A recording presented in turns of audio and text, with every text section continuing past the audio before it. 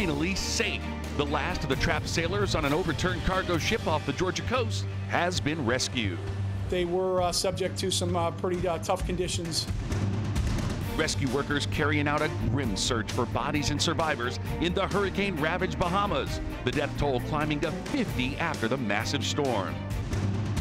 Jon Ossoff, who lost against Republican Representative Karen Handel back in 2017, is running for Senate.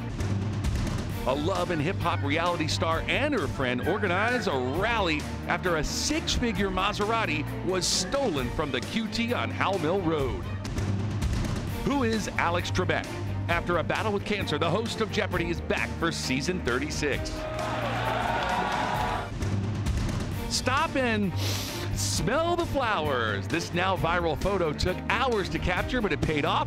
A squirrel is spotted hugging a daisy just before eating it. Nom, nom, nom, nom, nom, nom, nom, nom. That's your Morning Rush Minute.